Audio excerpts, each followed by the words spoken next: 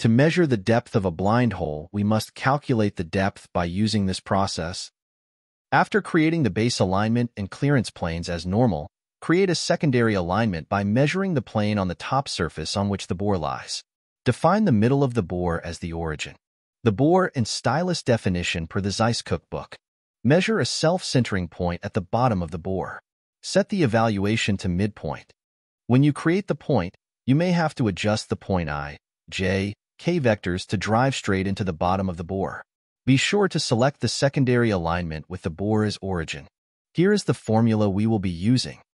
Create a result elements characteristic and right-click in the formula box.